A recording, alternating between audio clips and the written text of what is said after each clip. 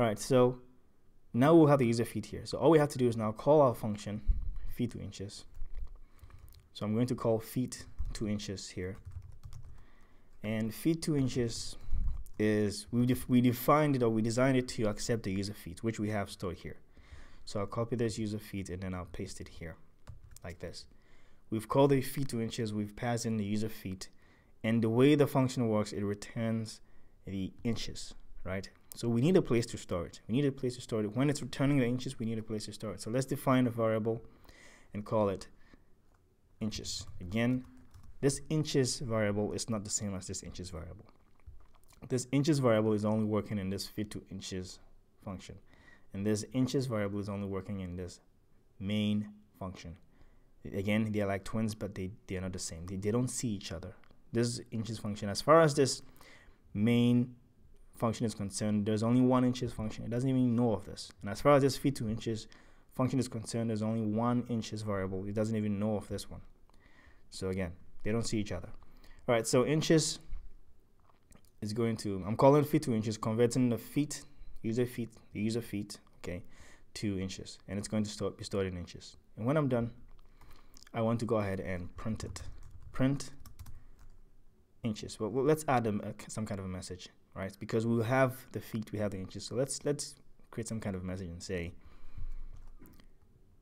user feet, which is what the user typed, and then I'm going to concatenate. Oh, well, you know what? I'm going to pass it in as a separate argument in the print function, right? So user feet, that's my first argument. I'm going to say converted to inches is, that's my second argument. And then my third argument is inches, right? So user feet converted to inches is inches.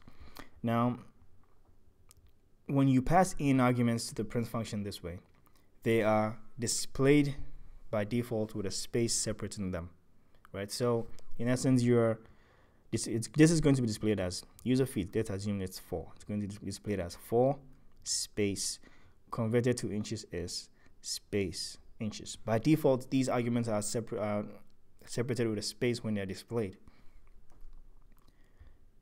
So that's in essence what's happening. And it looks like we're done. All right, let's run this program and see what happens. So I'm going to debug this, save selected files, and I'm going to save it where I normally save the Python program. So on the desktop, I've created a shortcut to actually where the files are saved themselves on the cloud in Dropbox, but I have created a shortcut aliases on the desktop of my computer. So in Python programming challenges, well, this was supposed to be in one of the one of the folders. So it's in chapter 5. I'll create a new folder in chapter 5 and call it feet 2 inches. And I'll create the folder, and I'll save this file also as feet 2 inches.py. Okay, so let's see what happens. This was a previous program. All right, so let's see what happens. Okay, nothing happens because it makes sense, because look, we've defined functions. Again, I always forget to do this. I always forget to do this, especially when I'm doing the videos too. We've defined the feet 2 inches function. We've defined the main function. We've only defined it. We haven't called any of them, so nothing really happens. We didn't get any errors though, so that's fine. I mean, we probably are not going to see if we have any errors until we call it. So now we've only defined the functions. We haven't called any of them. Now, because the main method is basically running the whole show, because it's calling this method in that's basically where our program is. Let's go ahead and call the main method this way. So now we have everything in main. Main method is going to ask the user, convert to inches, display the result. So now let's run it. And it's now asking us, please enter the number of feet. And I'm going to enter 1 feet. I'm expecting 12 inches, back. So when I hit enter, now it says 1.0. Well, I should add feet here. So 1.0 feet.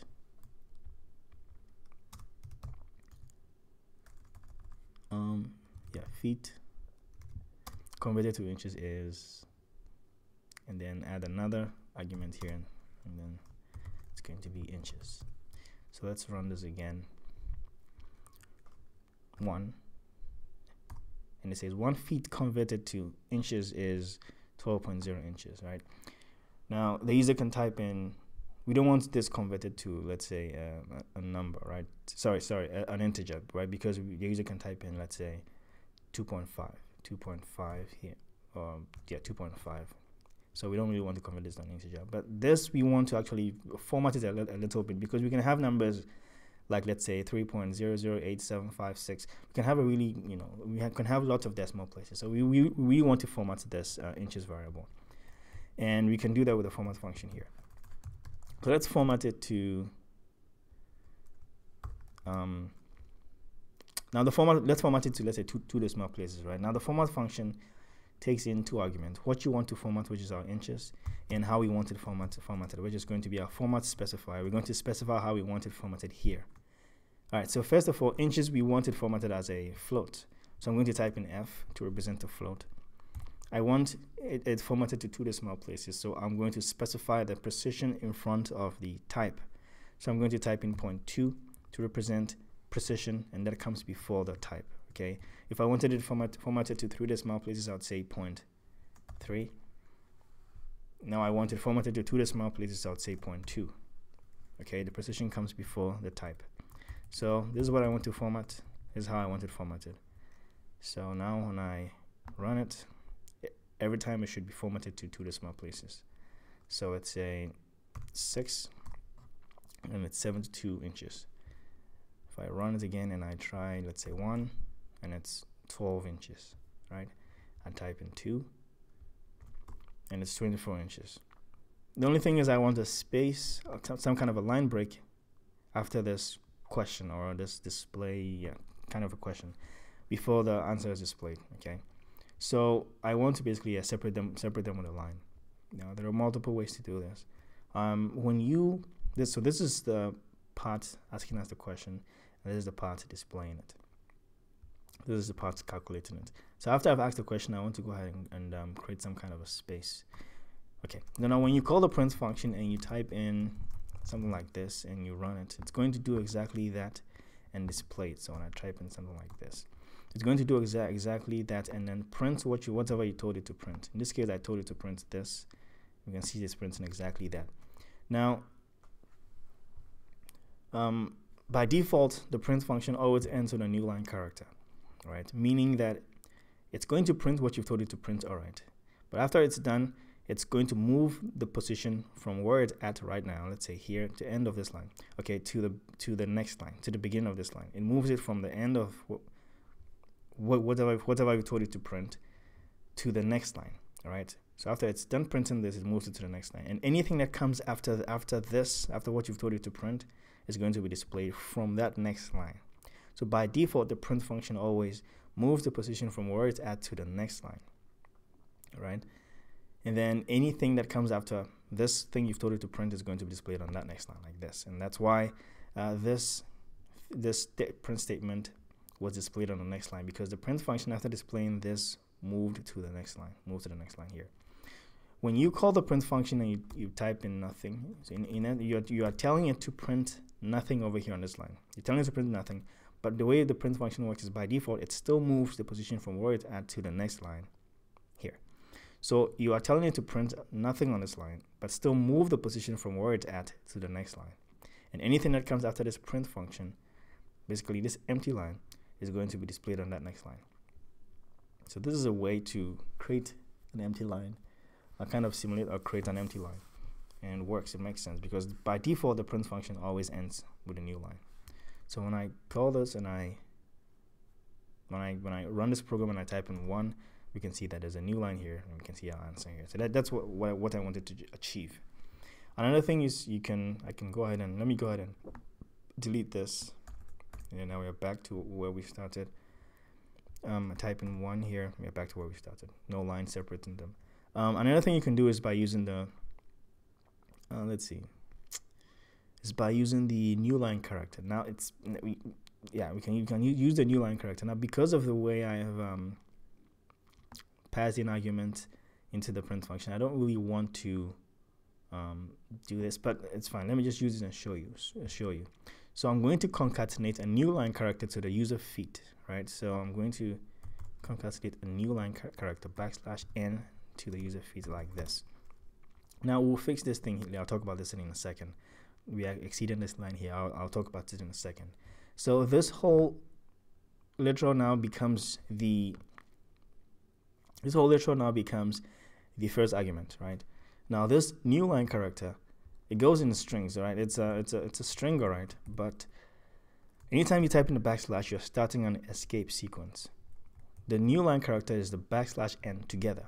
Both of them, that's the new line character, \n. When the interpreter sees the \, it knows that a special character is coming. That does something special. As soon as you type in the \, it knows that you're going to type in one of the special characters. And n, okay, \n is the new line character. When it sees this \n, it basically moves the position from where it's at to the next line. So in other words, after this displayed, after the question displayed over here, the next thing it's the input function also moves to the input function also, when it's done displaying, moves to the next line. So after displaying the question, it moves to the next line here. Let me go ahead and run this so I can explain it better that way. So oops, let's see. Okay, so yeah, well all right, so this is it's complaining that it cannot implicitly convert. All right, must be string, not float. All right, so yeah, so this is, if this was, let's say, a string, well, let's see something here. Okay, instead of it's complaining because we are trying to concatenate a string to a float, which should work, but then it doesn't want you to do. It doesn't want to do it implicitly. It wants you to do it. It wants you to to specify it, yourself. So you can simply do this, convert this value to a string, and it wouldn't have any problem concatenating a string to a string. Doing this would fix it, right? But I don't want to confuse you any further. But this also works, right? So this also works, right? Actually, we should do that. We should stick with that. But another way you can also fix it is by calling this as an argument on its own. The new line character as an argument on its own. Let's see something here. You can see that also fixes it. But it's a problem here. There's a space because by default each argument is separated by space. So let's not do that. That's bad. Let's stick with the first one. I'm just trying to do this to explain to you the new line character. So that's also one way to try to create a space. So now let's go back to where we were. And now we're back to square one. No line separates in them. And then go back to the new line character. We are now concatenating a string to a float here. So it's complaining it wants us to do it ourselves. So I'm going to go ahead and convert this number to a string. So now it wouldn't have a problem concatenating a new line character to basically a string to a string. All right, so the reason why it does this new line here is after I display the question here. Now we said the input function also ends with a new line. So after displaying the question, it moved to the next line. That's how the input function works. So now we're here, and then it saw this new line character as the first argument. This new line character forces the position to move to the next line. So we move from here to the next line here. And anything that comes after that new line character is displayed on that next line. And that's why everything else was displayed on that line. So the new line character basically forces the position to move to the next line, or basically create a line break. So that's another way to display a line break. But let's go back to the first. You can either stick with this or you can stick with what we did here by typing in the print function. Well, that was here. Oops, my typing is not good. I rush too sometimes. All right, so now we can stick with this one, and then we are fine. All right, yeah. So that was just to explain to you the two ways or like various ways to do it. Okay, and we are done. Thank you very much for watching.